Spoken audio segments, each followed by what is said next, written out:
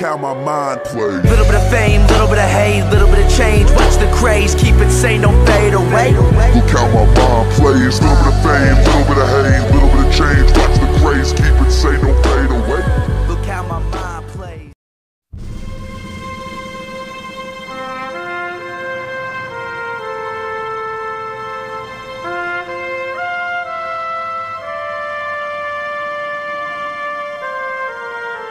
It is a simple mansion, built of stone and irony, a symbol of freedom invested with the labor of slaves and great statesmen alike. It is like no other place on earth, a house alive with the past and present. I deem this reply a full acceptance of the unconditional surrender of Japan. That a strong and a confident and a vigilant America stands ready tonight. It is an odd place where the monumental and the mundane coexist. Then to provide a nuclear strike capability against the Western Hemisphere. Therefore, I shall resign the presidency effective at noon tomorrow. It is where the most critical decisions in our history are made, and where any American can visit. And of all the things that American independence means to you and to me and to our. My fellow Americans, our Constitution works. Here, the people rule.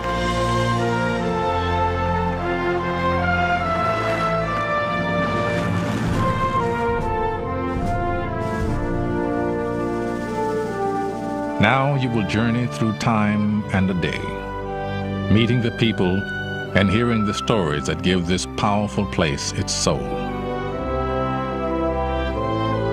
For this is more than just an office, or a monument, or a home.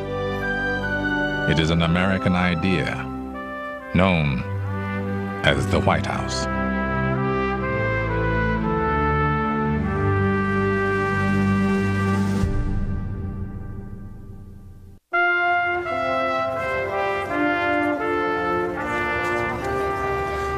It is the most familiar building on the American landscape, a house that embodies almost all of American history. Yet we know little about it. From the outside, it remains a distant symbol, but inside, the idea comes alive.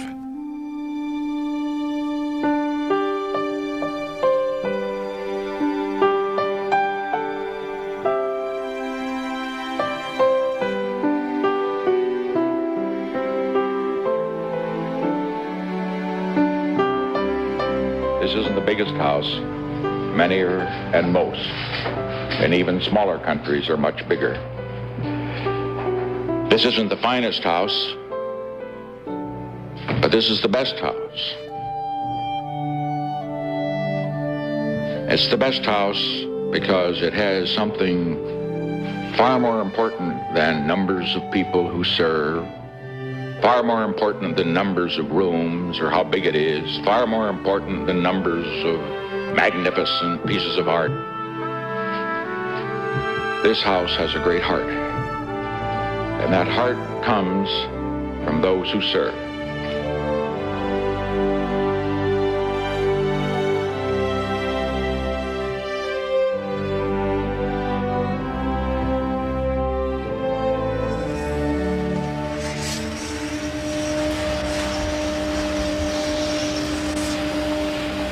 At the White House, there is no such thing as a typical day. For those who serve inside, today will be one of the most intense. These people, stagehands to history, are preparing the house for the visit of Russian President Boris Yeltsin. Hi, Brenda. This is Gary Walters, the White House. How are you today? Fine. Is Jerry in? Each time a foreign leader visits the White House, the president has an opportunity to showcase the power and heritage of the nation in a setting that embodies them in every wall, floorboard, and stone. This is the symbol not only of the presidency, but in the eyes of the world, of the United States of America. Nothing compares to the simplicity and the strength. Nothing in the world like it.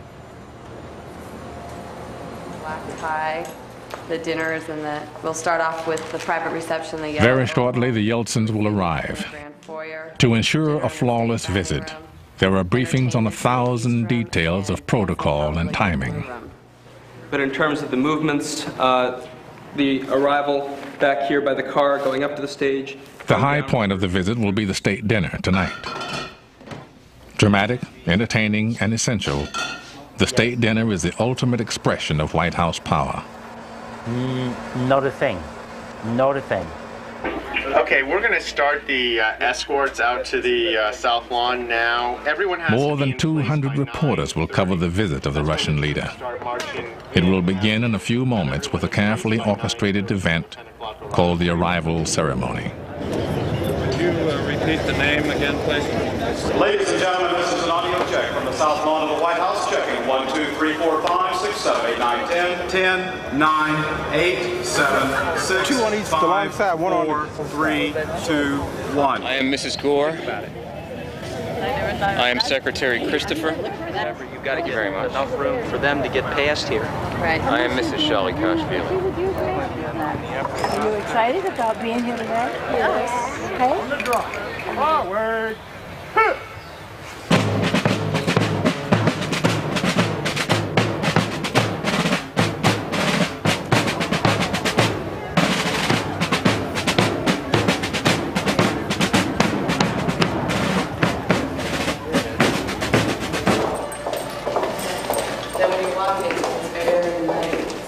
Inside the White House, with only minutes to go, the President and the First Lady receive their final briefing.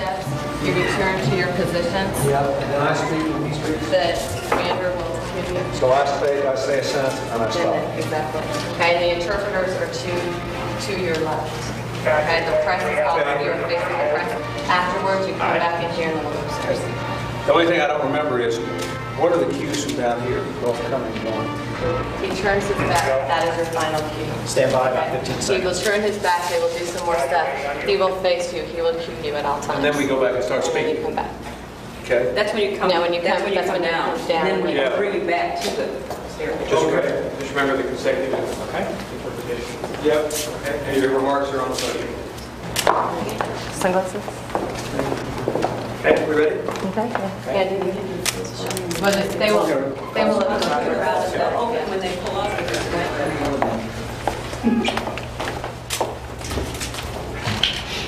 Rich, thank you. You have to do that. Sneeze. This is legal.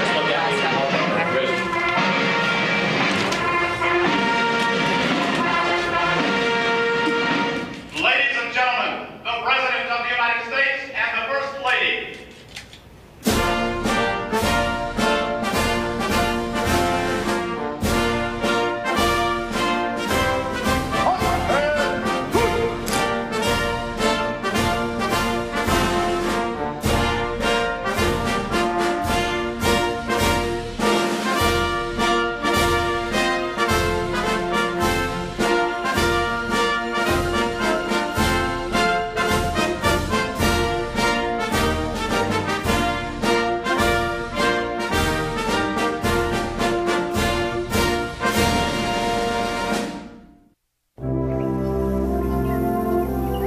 The White House is so universally recognized today that it's hard to imagine when it didn't exist. But almost 13 years after the United States had declared independence, the city of Washington was still nothing but untamed woodlands. In 1789, Congress agreed to build a new capital city. Ridiculed in New York and Philadelphia, the city and the president's house would never have been built had it not been for one man.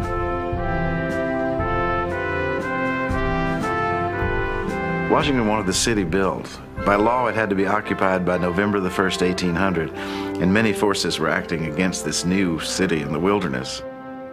Washington wanted it. He wanted it in the middle of the country. He wanted it on the Potomac River, and he was determined to have those buildings because in having the buildings, he would have his capital. Since the idea of a president was new, no one knew what a president's house should look like. Thomas Jefferson suggested a competition to find the best plan, and $500 was offered for the best entry.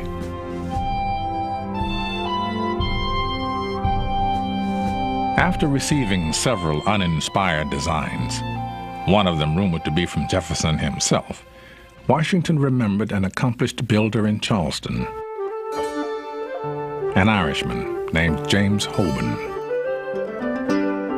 In no time, this James Hoban appears in Philadelphia at the president's house there.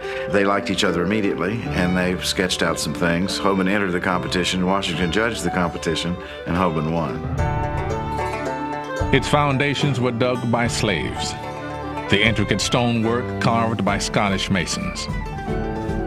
More than half the workforce were foreign-born.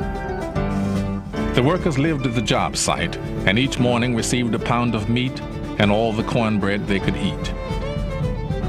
After one especially randy night there, the commissioners overseeing the project closed down the only house of prostitution to have ever operated on the White House grounds. When it was finished, it was immense. A bigger home would not be built in this country until after the Civil War. The floor plan for Washington's house has endured with few changes for more than 200 years. On the east side, a large room for entertaining. The south side features 3 parlors, including the trademark oval-shaped room. On the west, the state dining room. The house closely reflects Mount Vernon, evidence of George Washington's powerful influence on the design and on the presidency.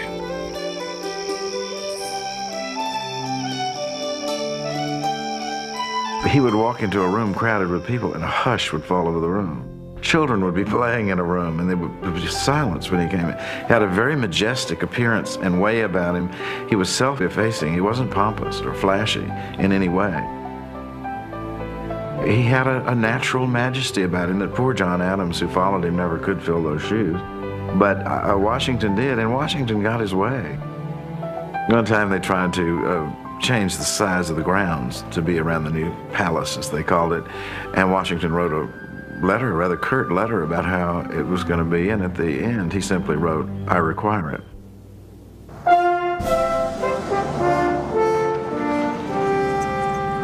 Washington was building more than a house. He was building the presidency.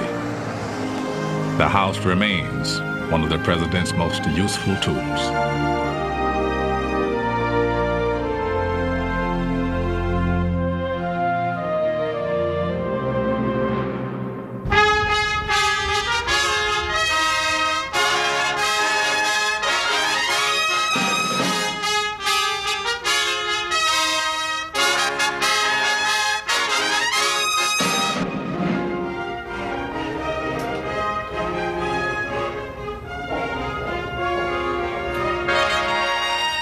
Today, the power of the symbol is inescapable, something every visiting leader learns upon arriving.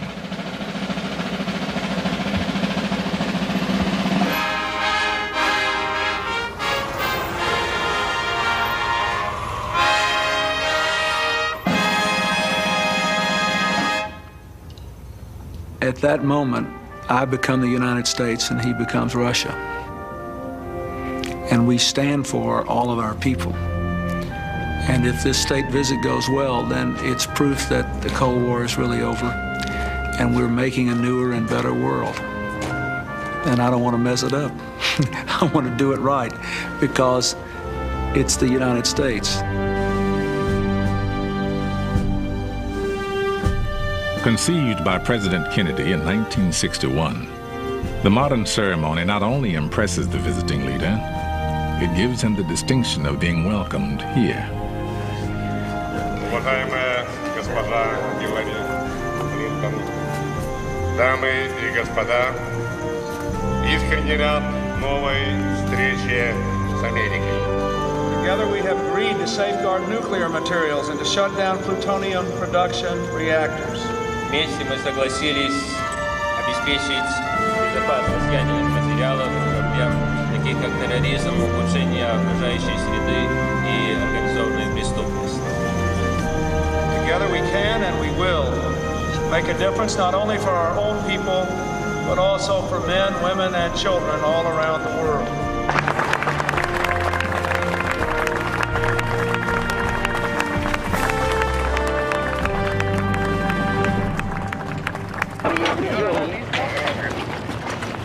The receiving line's going on right now inside. President and Mrs. Clinton are receiving the official party. We have a full day, full slate in front of us. We have some canopies to put up yet, flower material to put around. There's a lot of activities going on yet. See you later. All right, Jim, what else we got?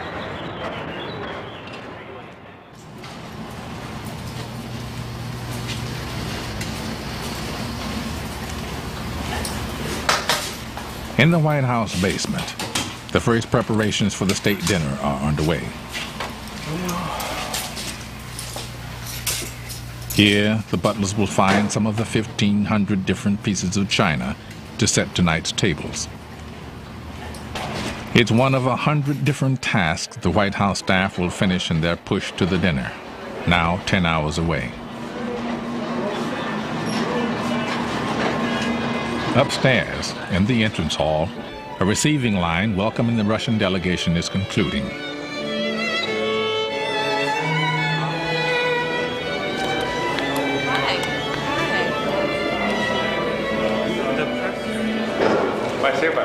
Very good. Thank you. Just a few steps away, the china is wheeled into the old family dining room. The White House is barely large enough to hold a dinner like the one planned for tonight. So, this elegant room has been converted into a giant pantry, so butlers like Buddy Carter can serve tonight's 150 guests. There's so many people that are capable of doing this job, but I'm one of the few selected that get to do it. So that's why I take a lot of pride in what I do, and I love it. There are about 100 full-time employees at the White House, and today they are all civil servants. But as late as 1910, almost all White House staff, whether nurse, butler, or office clerk, were hired by the president and paid out of his own pocket. This is the time they do the state dinners by. This better be on time. The White House residence staff still serve at the pleasure of the president, but they are managed by someone called the chief usher. Can I speak to Jim, please? Gary Walters has been the chief usher for 10 years. He's a conductor, directing everyone from butlers to plumbers, all the people who serve the family and make the house work. In addition to all those things that you see and wonder how they're going on, there's also those things that are going on behind the scenes. This is still a home. While those activities are going on, you get Chelsea Clinton getting ready to go to school. 2 extra chairs, including Secret Service chairs. Most of the staff end up a career here at the White House and have a feeling of love, awe, responsibility to the presidency in working in the House. I mean, we just don't read it or see it. We actually participate in it. Behind the scenes, to be sure. But we do, which I think is a better place for us to be. There have been only 8 chief ushers in the history of the White House. This small handful of men has prided themselves on lives actively seeking the background, catching the embarrassing moment before it happened, and then slipping unnoticed out of the picture. The most improbably named chief usher was also the longest serving. His name was Ike Hoover, and he arrived here in 1891 to help install the first electric lighting. At the presentation of this aviation medal.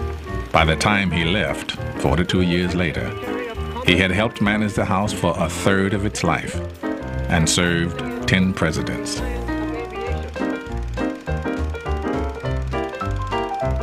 Having someone who is master of the details helps make this formidable house livable.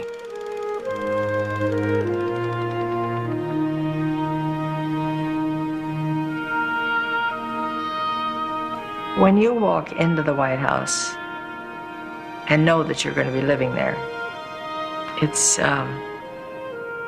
really it's a hard feeling to describe. You think, I'm walking into this White House where all these other people walked before me, and all the things that went on. I mean, it's very humbling and awe-inspiring, and takes a little adjusting.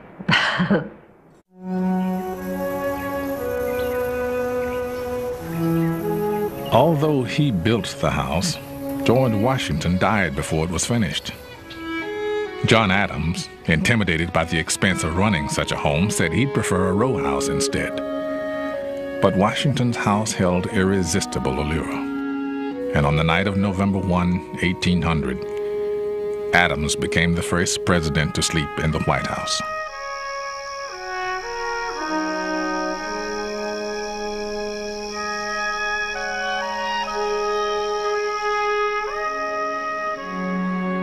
Well, he woke up the next morning and he wrote a letter to his wife. It seemed to settle in on him. And it's really, you might say, the first experience you know of a president having in that house. You see, by now it is the president's house. It seems almost an afterthought, but it's very beautiful. And he says, you know, may heaven bestow the best of blessings on this house, and may none but honest and wise men inhabit it hereafter.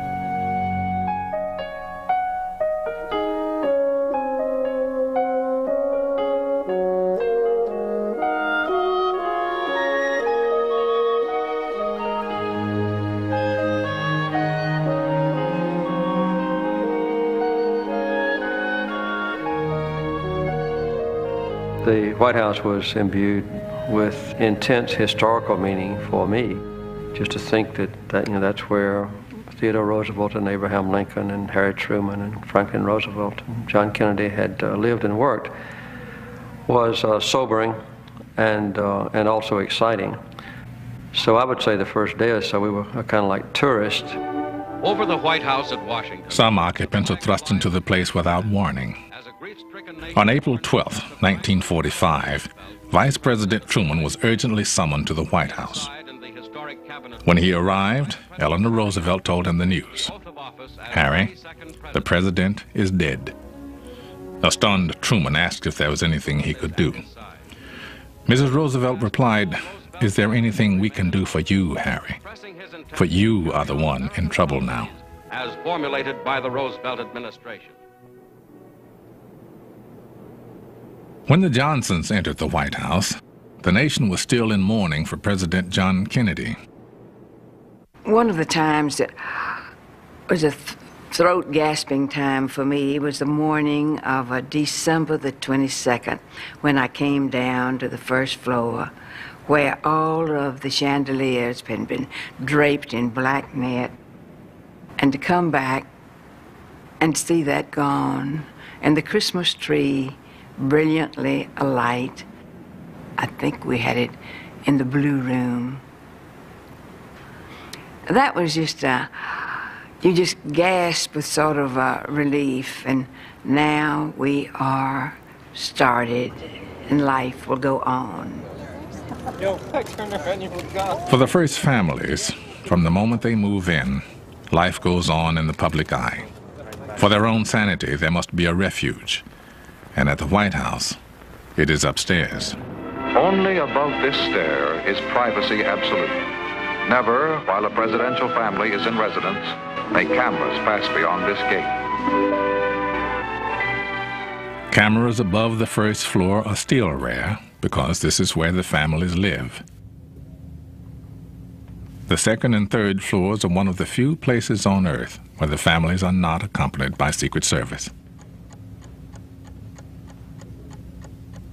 At the heart of the second floor is the yellow oval room, which leads to the Truman balcony.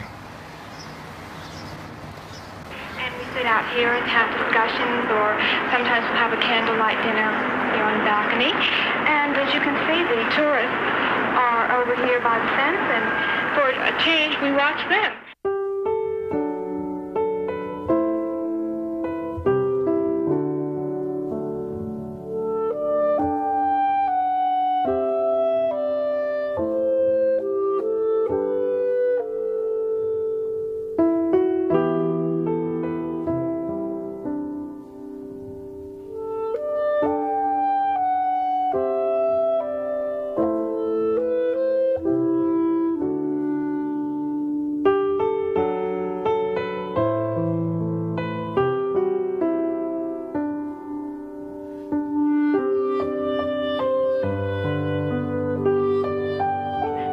He'll come up here even after 12 o'clock and work on a speech or think about a problem. Where he usually thinks about these things is in this chair.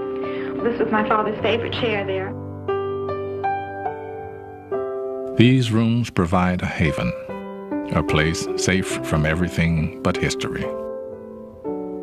For me, I would get so caught up in what I was doing that you forget where you are, that this is home. But then we'd sit down at dinner at night, and here would be Abraham Lincoln's plate. And then it would all just kind of come back. Here I am in this historic house, and it was overwhelming sometimes. While overwhelming, this public housing does come with some useful amenities. Living in the White House is quite a dream for any homemaker. There's somebody to do everything. It's not just the wonderful butlers and maids, but if you need a plumber, all you do is pick up the phone and the plumber's there right away. Well, when President Johnson first came into office, the chief usher called me up and said, the president wants to talk to you about this shower. He says, come up. So I came up, the president stepped off the elevator coming down, going to the Oval Office that morning. So he told me he wanted more water, colder water, and he said, if I have to, I'll go over to the Elms and take my shower. So the first thing I did, I got a chauffeur and went to the Elms to see what he had over there. And we came back to the White House, and we thought we had it, you know, perfect for him. You know, we had it much better than he had at the Elms. But he wasn't satisfied with that. He wanted 50-degree cold water. He wanted body sprays around him. And then he told me that he wanted a shower head about 2 feet off the floor. He said, I want a shower head right there. And I said, well, you hold your finger there, Mr. President, let me mark that spot. In your home, probably you have about 8 to 10 pounds of running pressure on your shower head when it's running. His was 110 pounds of pressure while it was running.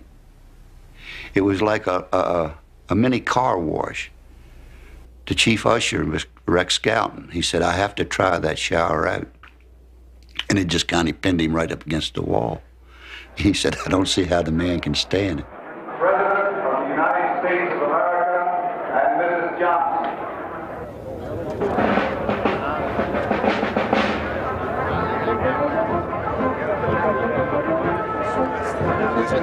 Involves a more mature level in the U.S.-Russian relationship. In the Rose Garden, Presidents Clinton and Yeltsin honor World War II veterans from both nations.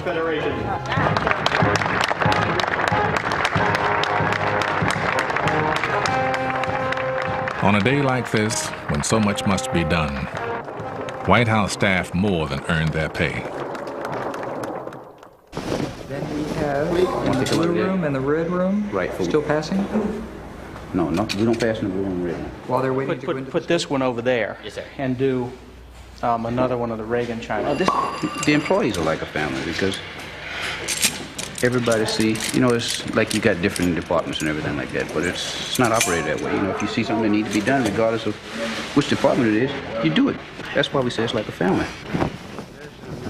Color right in this movie. Having too dark, look like I need to shave.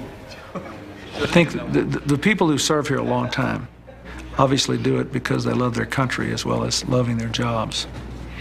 And they're able to be loyal to presidents, some of whom they voted for and some of whom they must not have. Otherwise, I mean, just by definition, if you look at the changes that go through over time. And I think that somehow they have the idea, and we have the idea, that when you live here, you have to, there is a sense in which you can put your politics behind and put your country first. And they kind of symbolize that. There's a marvelous group inside the White House staff, and I'm talking about the White House family. And they have a wonderful way of making whoever lives here feel at home. I remember one time teasing a member of the staff, one of the butlers, and they are really like family and treated our children like family. And I said, if you don't behave, I'm going to get you fired. And he burst out laughing and said, presidents come and go, butlers stay.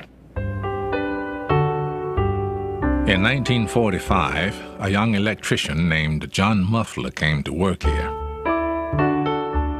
For the last 50 years, in addition to electrical jobs, he has handled the little annoyances of life for 10 first families, like replacing watch batteries and fixing eyeglasses. You want to do the ground floor, right? Yep. No one in the history of the house has served here longer. Am I going too fast for you? The man with the longest tenure here, fittingly, also is in charge of time. Every Friday, Mr. Muffler winds the clocks in every part of the White House. How many clocks are there in this place? Several. Let's look at the clock, Mr. President. Yes, it's a beautiful clock, and it still keeps good time. Do all these clocks run, Mr. President? Yes, they all run. In every room. We have a special man that winds clocks every Friday. I always managed to be there when he'd come in somehow. And one morning he said to me, son, do you know why when I come into this office, these pictures are all crooked and all bent out of shape? I said, no, sir, Mr. President, unless the cleaners, when they're dusting, they move the pictures around. He said, no, that's not the reason. He said, would you like to know? I said, yes, sir, Mr. President, I would. And he said, the rotation of the earth causes that. I said, yes, sir, Mr. President. But he went over every morning, straightened Oh, I love Mr. Muffler. I can't do anything like program VCRs or set digital clocks, and so I'm always needing his help to come to my rescue. But he's a perfect example of the kind of dedicated service that people have given to the White House and to presidents and their families over 200 plus years. Only a handful of White House staff develop a relationship with the first families. During the Hoover years, if the president or first lady happened down the hallway, staff were expected to disappear. Some remember jumping into closets, only to find them already occupied. That policy eventually changed, but today, the job is just as demanding. I mean, there were many days when I come home at night, of course, it'd be late, and my wife would be asleep when I leave in the morning. She'd be asleep when I come home at night, and I'd get up and go back to work the next morning, and she'd still be asleep. The White House is, when you really think of it in terms of, you know, how important it is and how the people depend on you to do a job. And those are the things that you have to do to get the job done. It's no excuse that the job don't be done. United Nations War Council. President Roosevelt and Prime Minister Churchill at the White House. Because of what happens here, even in the wee hours of the night, someone is always on call. Alonzo Fields, White House butler for 21 years, developed a unique relationship with Prime Minister Winston Churchill. Around about 1:30, I decided that the Prime Minister is satisfied, I know. And I was thinking about really going to bed. And the bell buzzed. And I went in. The Prime Minister was walking up and down with this scotch in his hand, talking, quoting, and saying different things. And he says, We're trying to find out from the Russians what we can do for them. But what can we do? It's like an iron shade. And then he stopped and stomped his foot. Oh, make that an iron curtain.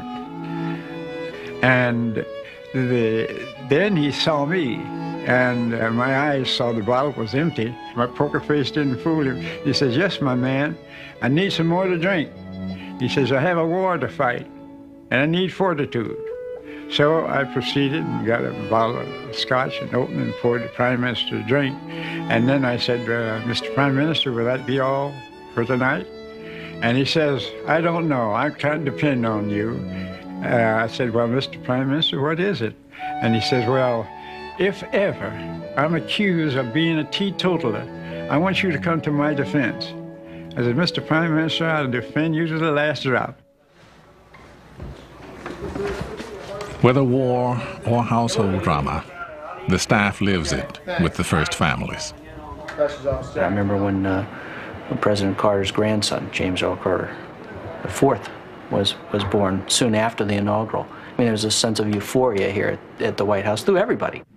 We had a grandson born, about a month after we moved in, little James. And when we left the White House, at the end of 4 years, I will always remember Alfredo holding James in his arms with tears running down his cheeks that we were leaving. The children, you know, especially the little ones, will remember me for the rest of their lives. And that's exactly 2 weeks ago, Jimmy came over. And Gary is this high, and Alfredo. And I was teaching him when he was a baby. Meanwhile, I was giving him the food because I was taking care of him, see? I was teaching him in the Spanish language. Uno, dos. And I remember him crying, and Alfredo just cried and cried because he loved that baby.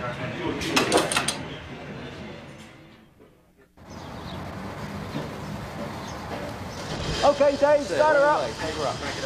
Today, the great sandstone walls of the home are being restored. Patrick Plunkett is the master mason. You know, it's 200 years old. It's showing signs of age. Some very badly decayed stones that have been messed around with over the years with all sorts of different types of cement patches. It needs some tender loving care, if you like, you know?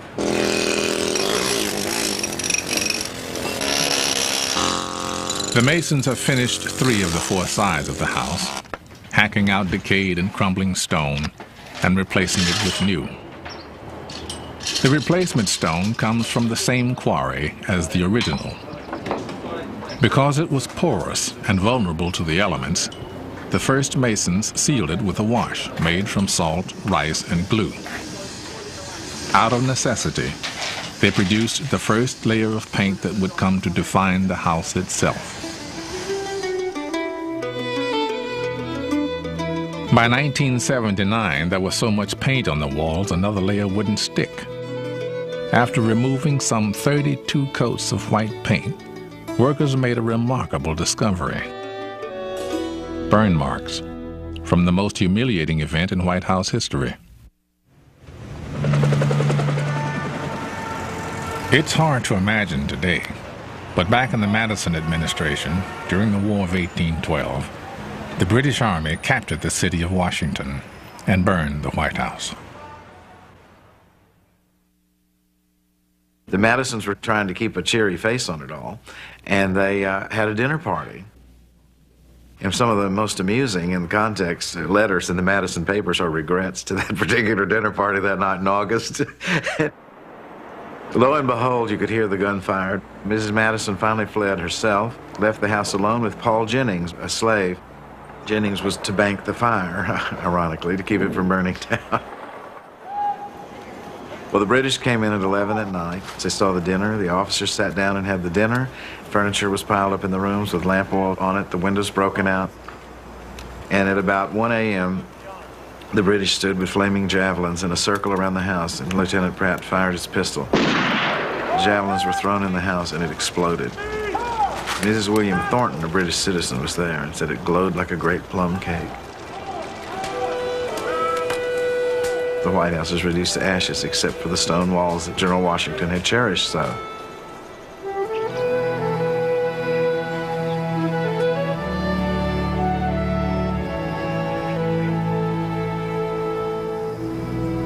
Upstairs on the Truman balcony, we have one block that's unpainted. And whenever we have people up there, I take them outside and I look at it and I say, you remember this house burned in 1814? I look at it all the time. Every time we have any kind of international incident, when Captain O'Grady was rescued out of Bosnia, I went out on the Truman balcony and I looked at the burn marks. But I'm very aware every day I go to work about how this house carries the whole story of America and how we're still creating that story and what our obligations are.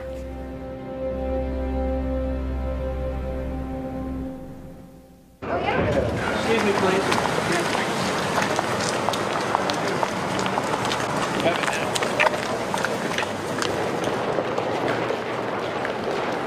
Throughout the day during a state visit, meetings between the official delegations are held, and the press moves from room to room for photo opportunities. Before you begin, do you care to respond to the health care situation? Are you disappointed? Those living here are surrounded by constant reminders that they are not living a private life. I feel as though I've just turned into a piece of public property, Jacqueline Kennedy said after only 2 months in the White House.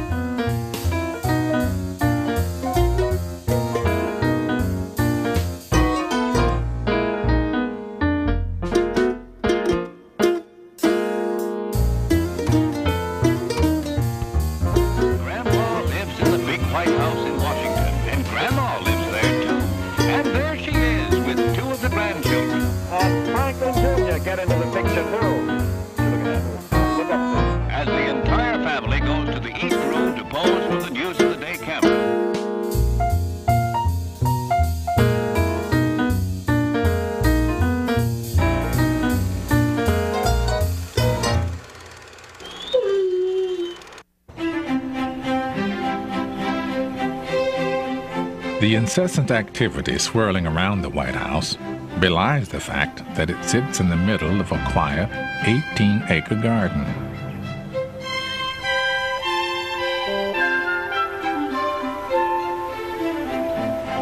I didn't know, Eleanor Roosevelt once wrote, what a steadying effect the beauty of the house and gardens, the dignity and serenity of the place would have on the souls of its inhabitants. I love to get out and walk all over the place and look at the trees and recall the presidents who planted so many of those historic trees. The oldest trees are 3 ancient magnolias, still standing more than 160 years after Andrew Jackson planted them. Almost every president has planted a tree. It's a ritual that allows each family to leave their arboreal mark while regenerating the grounds. We too, just like every person, had an opportunity to plant a tree of our choice, and I wanted so much to plant the live oak, which speaks of the hill country. Well, that's home. But it's not their habitat. Just forget it. Plant what will grow well there. So we planted another variety of oak, a water oak. It grows very well in Virginia and the surrounding country. And I do look at it whenever I'm back there. The South Lawn has always been the quintessential American backyard, something between a playground and a formal garden.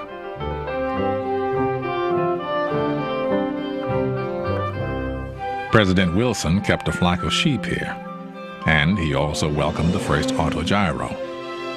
Each morning during the Hoover administration, the cabinet played an exercise game with an 8-pound medicine ball.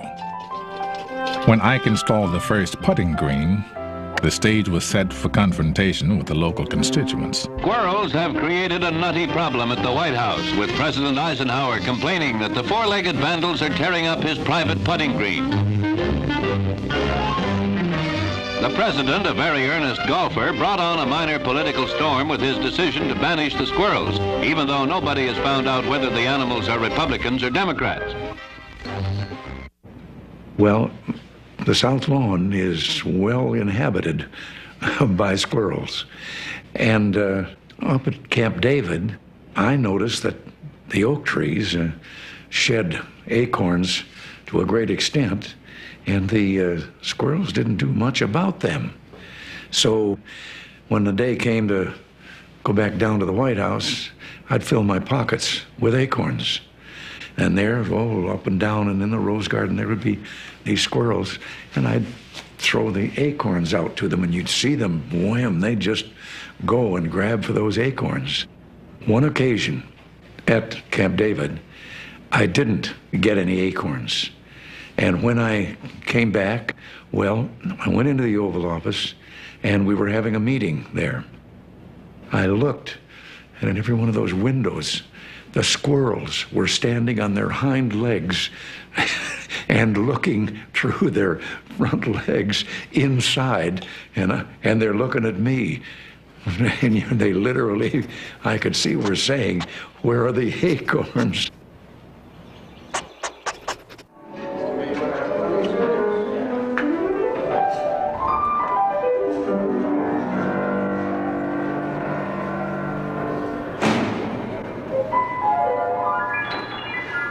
At about 3 p.m., the pianist for tonight's entertainment practices in the East Room.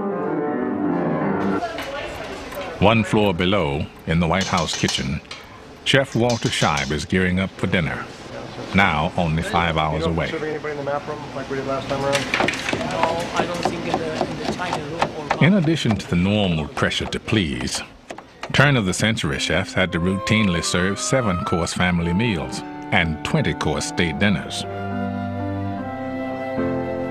The pleasures of these meals were not lost on President Taft, who tipped the scales at more than 300 pounds. Though a success in the kitchen, the chef's handiwork was causing problems elsewhere. White House bathtubs proved too narrow for Taft. To his consternation, the president was frequently left stuck in the tub. White House ushers were sent scurrying to find a proper vessel. When it finally arrived, it was 41 inches wide, could hold nearly 65 gallons of water, and all the men who installed it.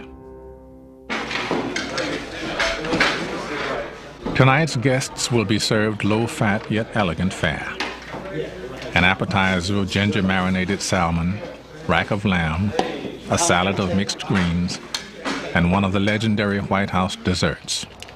That's a really nice color there, very nice blonde. Roland Mesnier has been pastry chef at the White House for 16 years.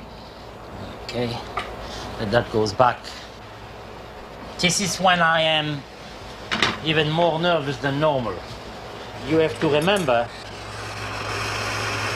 you know, when you serve a state dinner, who are your guests? The dining room is filled with extremely important people, people that have been everywhere, that have tasted all sorts of food, and our job is to make sure that the guests will leave the White House feeling that the President and Mrs. Clinton did an excellent job receiving the guests, not the pastry chef, nor anybody else, but the President and the First Lady. That has to be very, very well understood. And I think if you can do that, then I think you do your job fairly well. Mesnier's almond baskets will be the dinner's grand finale. Here we are. Not only backstage. It's a type of culinary touch that has always attracted the attention of gourmets, including Julia Child. Henry Haller, who was born in Switzerland, had his training. While history has recorded the names of almost every White House chef, the names and lives of the kitchen assistants and the servants who toiled on the staff have gone largely unrecorded.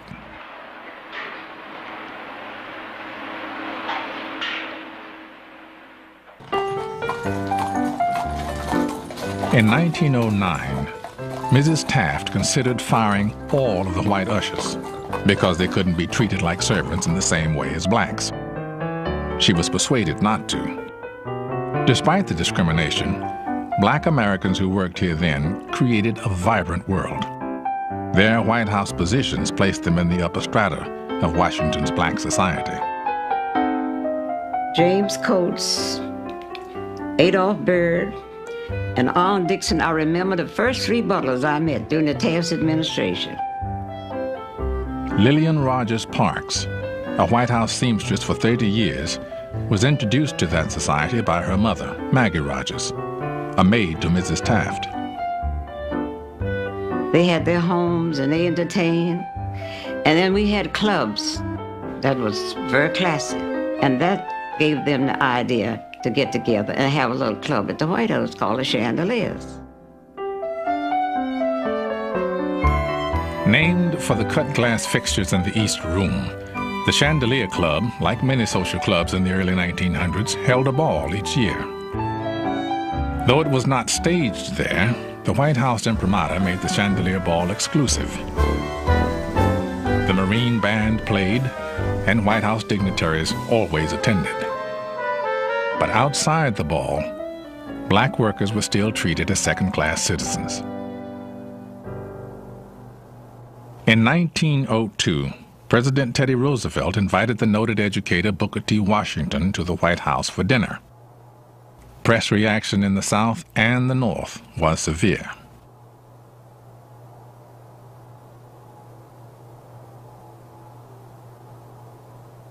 Roosevelt was chastened. No black American received another social invitation to the White House for 28 years.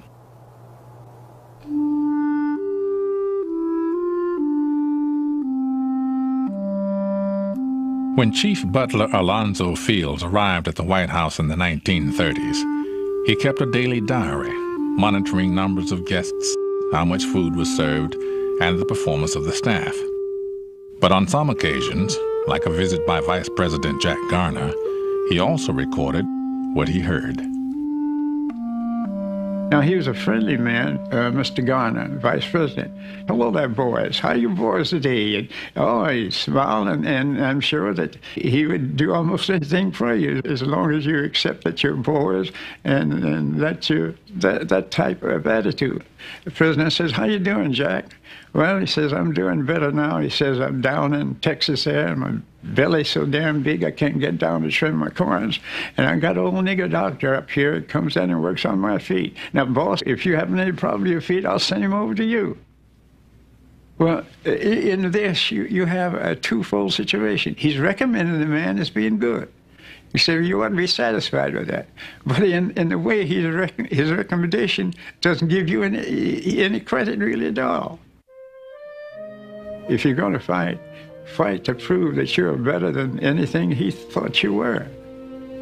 Be as humble as possible, ignore it, and then build a pride in yourself that these people, they think they're better than I am. And you can say within yourselves, I know what I am. I'm serving the country.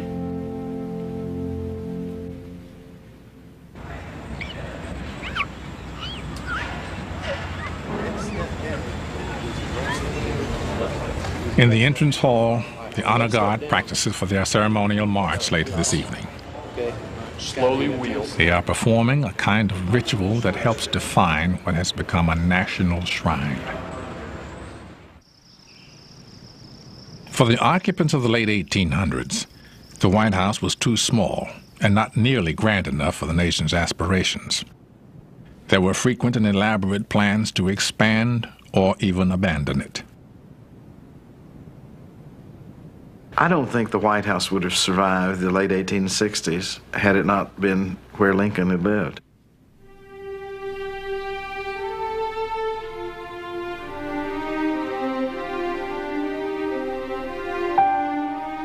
You think of Lincoln in his nightshirt going down the hall at night with the wind blowing, in his dreams that his secretaries told about, his wife's problems, the child's death.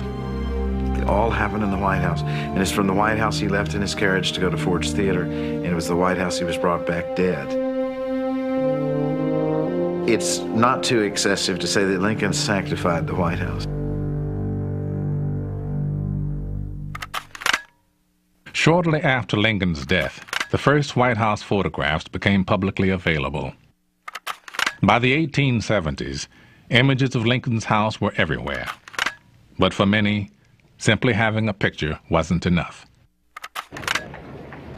Local police records are littered with reports of otherwise respectable young ladies being arrested for clipping tassels from White House draperies and chairs.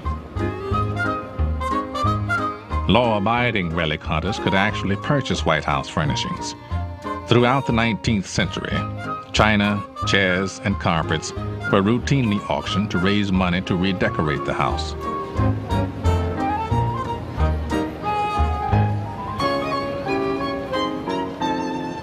Now, Mrs. Theodore Roosevelt began to be upset about these auctions. Mrs. Roosevelt was an ardent antiquer. She would practically stop a parade to go into an antique shop and run out with a couple of andirons, you know. She really was an aggressive antiquer. And she would go in shops and she'd see a piece of White House china for sale. She thought this was undignified. So the practice started then of when White House china was beyond use, it's put in tow sacks and smashed. If you inherit a cup and saucer from great-grandmother and think you've got something, you better hide it because she probably swiped it. Our fascination with the house is driven not just by its history, but by the uncanny truth about who is eligible to live there. It is true, literally true. No one can deny it, madam. Your son certainly can wind up in the White House. Of course, the odds against your boy are 1 to 3 million. But every The odds are even worse today, but the possibility of it makes the idea of the people's house seem plausible. Up until World War II, visitors could walk right in and wander through the state floor parlors. If they chose, they could leave their card with the doorman. Later that day, they would receive an invitation to a tea or other White House social event. And that got so democratized, people would pay a cab driver and he would take 20 cards and he'd go back and drive under the portico, and the butler would come out and stick the tray in the car window, and they'd pile the cards on there and take them in, and then the invitations would go out. I was talking to a man the other day who had a convertible around the World War II period, and it started to rain, and he couldn't get the top up, so he just drove in the White House under the north portico and got out and put his top up and drove on. Don't do that today. It's the way it used to be done. When Roosevelt was president, I think until the Second World War, every weekend, a Sunday afternoon, during the warm weather, people could picnic on the backyard here. You know, it's just different now. When people abuse their freedom, then we have to live with more restrictions. And so it's regrettable, but we still try to keep this house accessible. Because after all, we're just temporary residents here, and it belongs to the people of the United States. That's what a democracy is all about.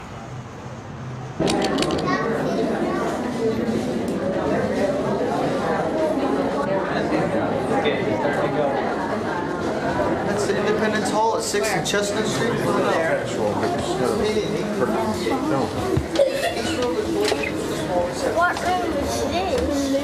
this? Blue room. I used to take some foreign visitors, heads of state, to the tourist line. And I did it more for the benefit of the head of state than from the tourists. And some of them found it amazing that the house would be that open. We'd say, "Where are you from? Where are you from?" And they'd not only be from any of the 50 states, but from many other countries. And it made a profound impact on the foreign leaders that I would take there. And I think they got a better sense of the strength of our democracy when they saw that. I know it's true.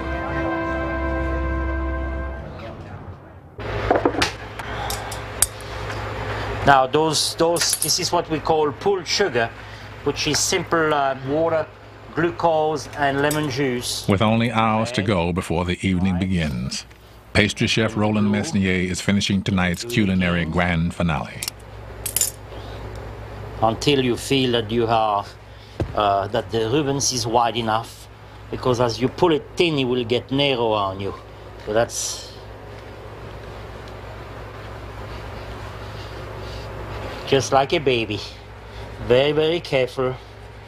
You have to kind of tickle it and massage it and be nice to it. See, look at these. Precision and timing is the key to a beautiful Rubens. it makes you very nervous because of the kind of material we're using. See, I mean, you can see it shutters just like these. I mean, you know, one touch and that's it. One wrong move in the corner of a door. So I think in every state dinner I age about 2 or 3 years. Mesnier's creations represent the sophistication of the White House staff. But it wasn't always this way.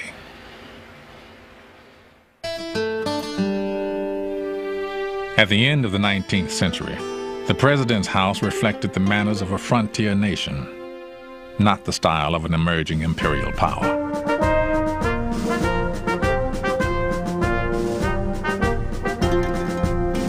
It was a home comparable to many other residences from its beginnings. And then enormous demands came upon it. And we had a rather imperial community come to Washington. General Grant, goodness, he went out and got an old orderly in the military that was a friend of his to come be the chef. And they had a state dinner, and here apple pie came out and big slabs of roast beef with gravy dripping off of the plates, and Ms. Grant was mortified. These ambassadors didn't know what to do with it. You'll get on the floor and chew it or what? By 1902, a brilliant young man named George Cortelyou had changed all of that.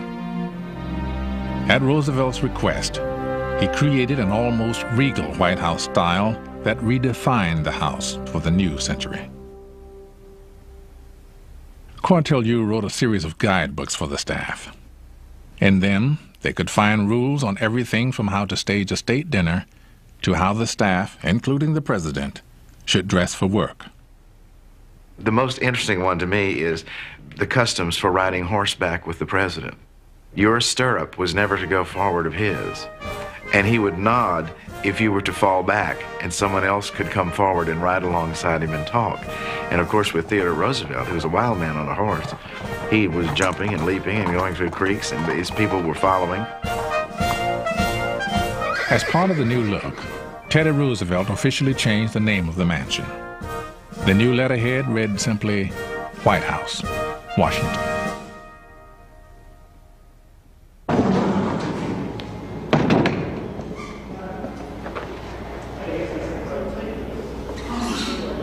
Inside the state dining room, with only a couple of hours to go, Chief Usher Gary Walters is struggling with the most pressing problem at the White House, a lack of space. And that one goes up in that gap a little bit, then that one can move over this way, right? How are we doing there? Can we offset one of those? This one? And gain the room? No, It may seem small today, but for the Roosevelts at the turn of the century, life in the crowded White House was miserable. Along with their 6 children, the President and First Lady were crammed into only 8 rooms in the west end of the 2nd floor. At the other end of the floor, almost 30 office workers toiled amidst the noise of telephones, telegraphs, and typewriters.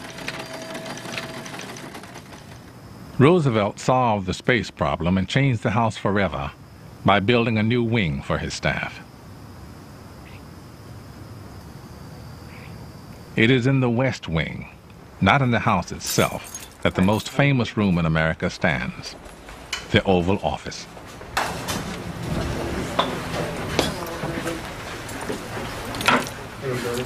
Heidi, how you doing? Hi. They're with me, it's okay.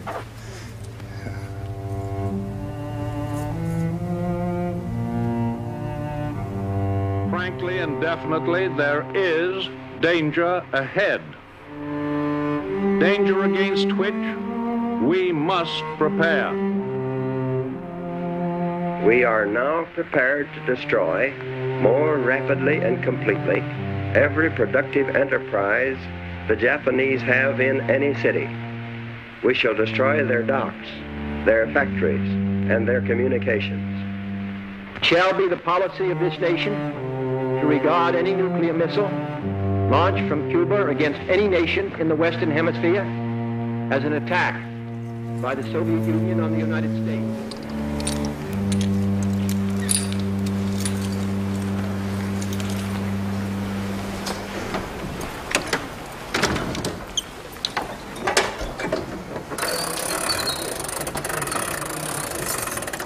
Because of the history that has been made here, the White House is the most potent symbol of power in the world.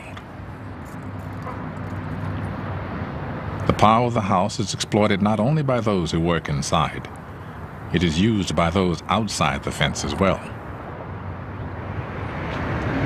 Give this Bible to President Clinton, this God's Victorious Army Bible. You know, I gave away $50 of my food money to buy President Clinton's Bible. This young has got to go, hey, hey. We have turned everyone's who's old one. What America really needs is a good $5 ounce. Agitate the hell out of the president. I mean, he's the one, he's big cheese. Lord bless you, Mr. President. Father, I give you praise in Jesus' name. I give you praise, sweet Jesus. Today, the White House is an obvious and irresistible target for protesters. But early in the century, the idea of protesting at someone's home would have been considered a terrible breach of manners. On January 10th, 1917, the nation was shocked when women suffragists began to demonstrate. It was the first time a picket had ever been conducted at the White House. The New York Times described it as petty and monstrous. Others called the picketing a piece of impudence, deluded and dangerous. The nation, one editor wrote, is shamed. For their brazen gesture, 97 suffragists were jailed for 6 months without a trial. Their arrest was eventually declared illegal, and the right to protest in front of the White House confirmed.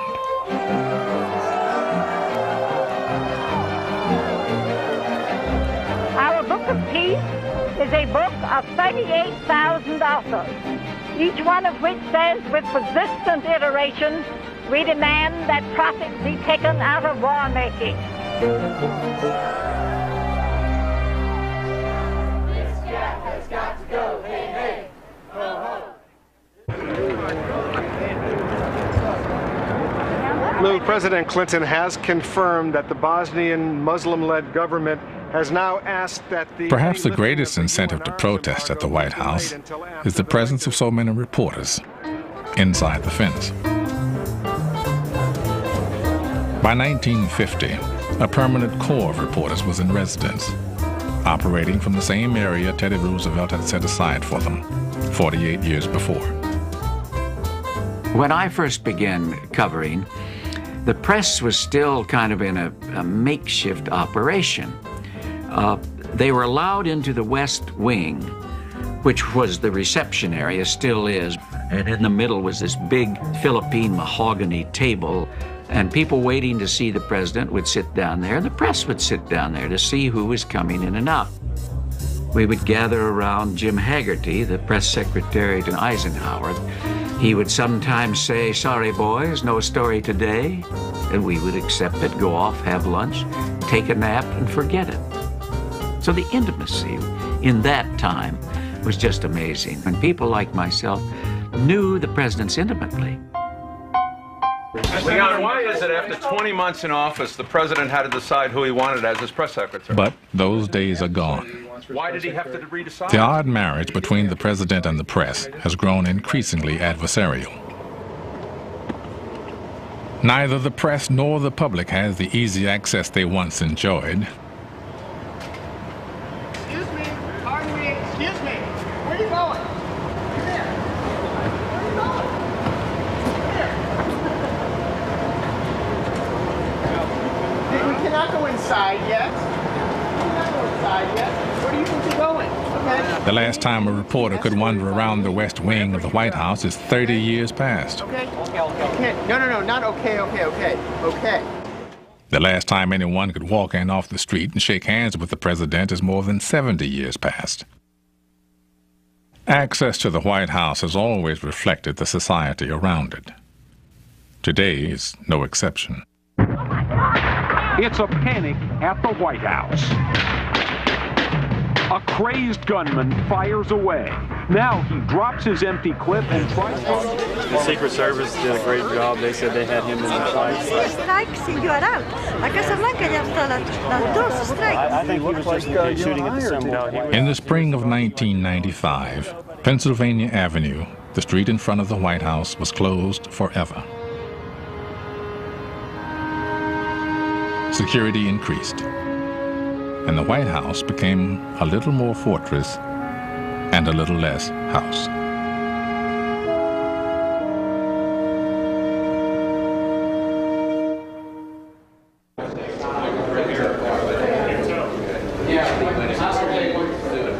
By 6 o'clock, an hour before the first guests arrive, the White House staff is in a whirl of final preparation. No. They greet these people here. They greet these people at the North Portico. Each of the head people, the tables have been set up very well. I personally checked them. The front person should check each table to make sure there's not any foliage or anything hanging around. I hope there's nobody here.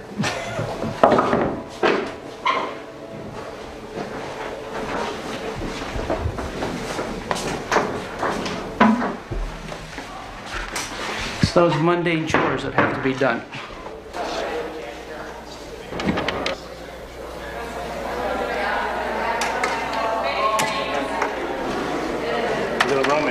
That's part of what the evening's about. I'm coming back at you. Is part of setting a mood as well as entertaining guests. We're trying to set a mood, which is a nice, pleasant evening for everybody. Since any of these plates could be the president's, each has to be perfect.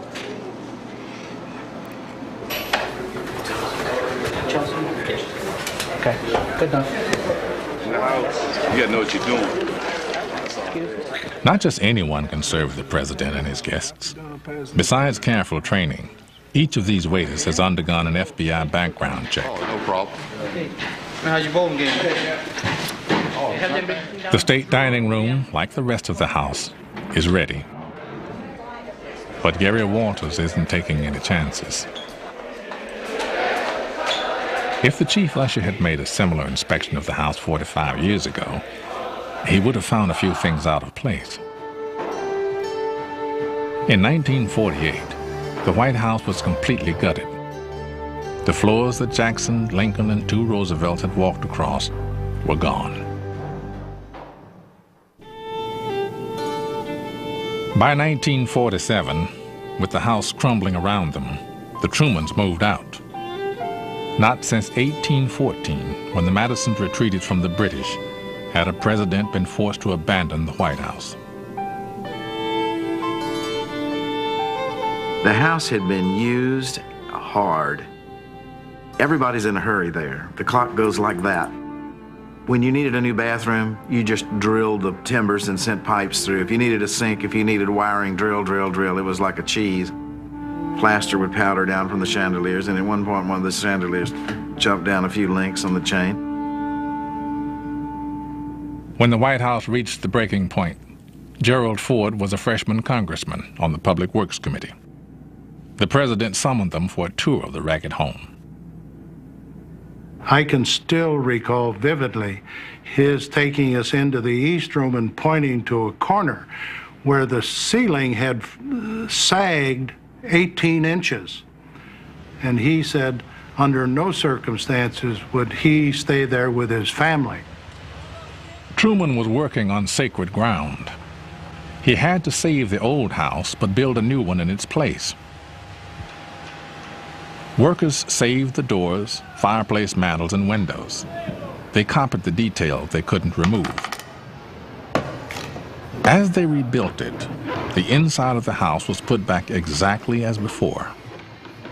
Though it was now constructed of steel and concrete, Jefferson and Lincoln would have easily recognized their old home.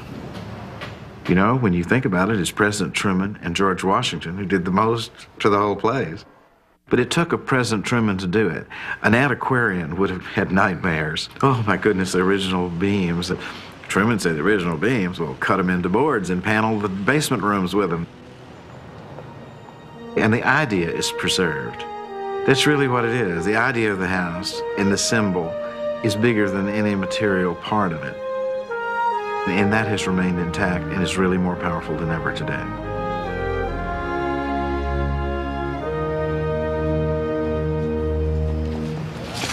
Here we go.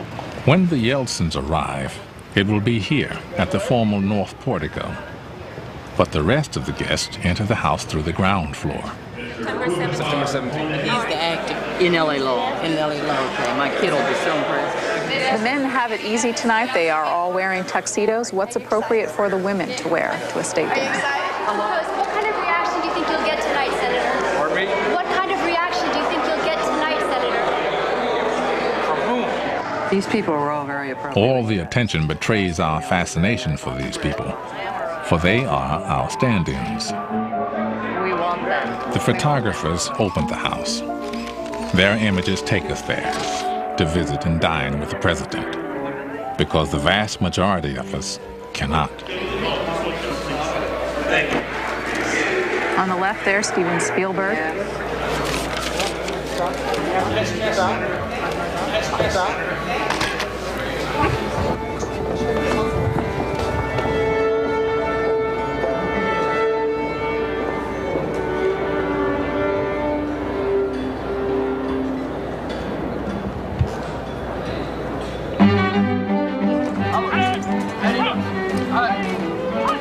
They definitely are up there. Please, and have her call the usher's office right away. Thanks. We need to keep an open line.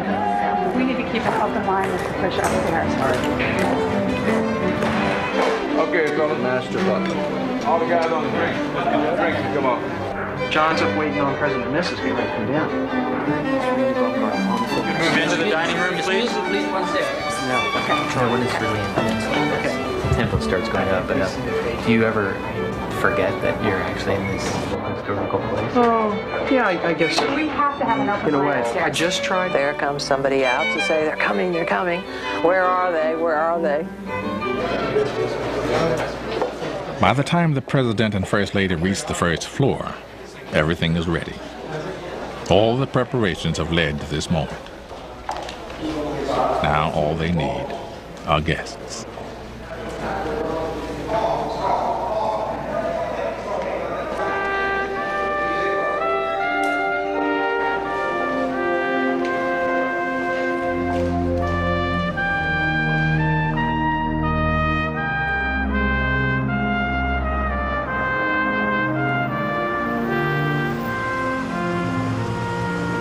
At night, it's a very different thing than what happens at the beginning of the state visit. We will have worked all day long, and the visit will either have been a success or a moderate success or maybe not so successful, but what you want to do at night is to at least seal the best possible relationship you can between the leaders and the countries. So at night, you really just want them to enjoy themselves. You want them to have a good time at the dinner, to say what they want to say at the toast, and just be glad that they could be there.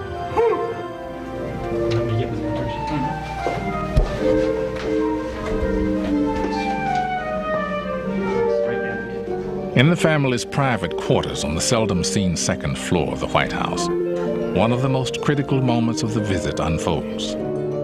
Here, the president and first lady have a chance to relax with their guests in the warm atmosphere of a home. Welcome to the White House. I heard you speaking with my husband about Yes,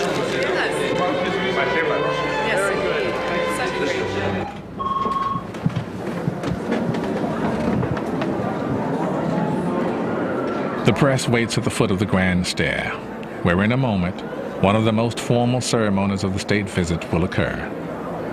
The presidential entrance march. I did get the only question, I think, turned up your question.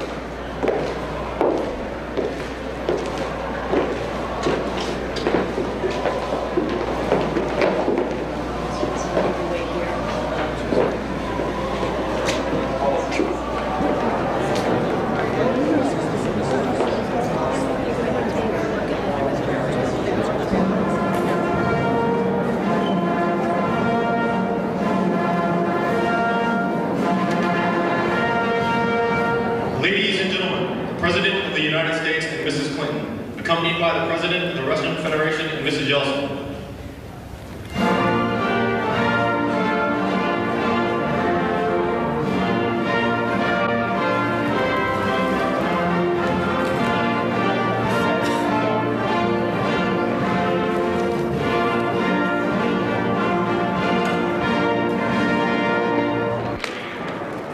The receiving line is charged with excitement because, famous as the guests may be, they are about to meet the two most powerful men in the world.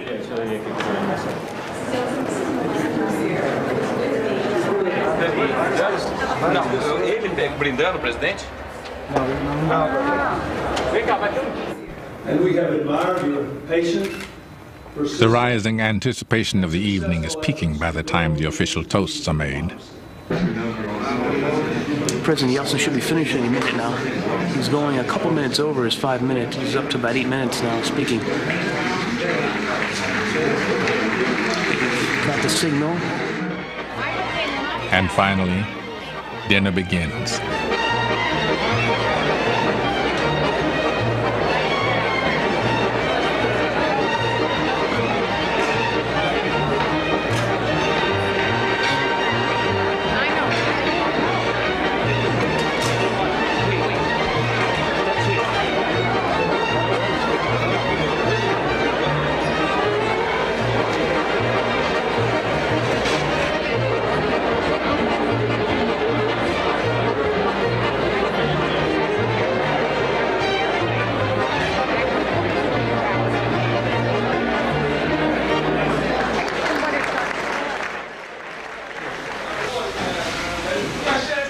While dinner continues upstairs, downstairs, the staff is battling back an avalanche of dishes. Working hard, fellas. Cocktails at 7. After the cocktails, that's when it starts flowing in. Start coming down, and after that, it's non-stop. Do you kind of forget where you are, or do you ever forget where you are? No. You know you in the kitchen watching the dry dishes.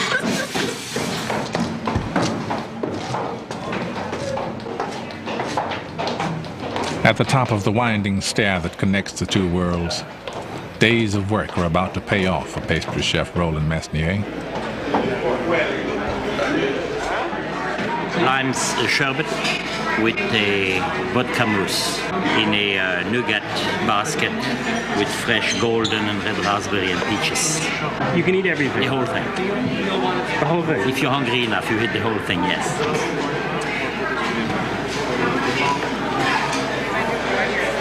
Curry straight, please. Curry very straight, please. On evenings like these, dinner is followed by a performance in the East Room.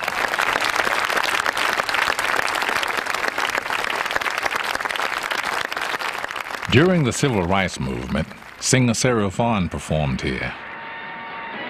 At the end of the evening, a staff member found her sobbing in her dressing room. When asked what was wrong, she said, "Nothing is the matter. It's just that 20 years ago when I came to Washington, I couldn't even get a hotel room. And tonight, I sang for the President of the United States in the White House. And then he asked me to dance with him. It is more than I can stand."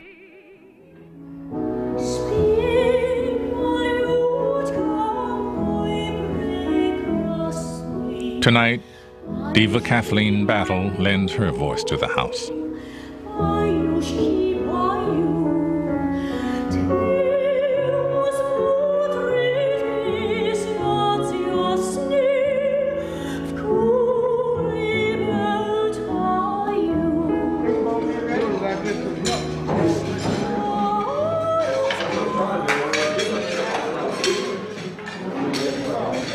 I think one of the attractions of the White House, one of the things that makes it so precious in our country, is the fact that a family really is living there every day. That it's a center not only of political power and prestige on a global basis, but has that human touch of individuals enjoying life within those, I guess you might say, hallowed halls.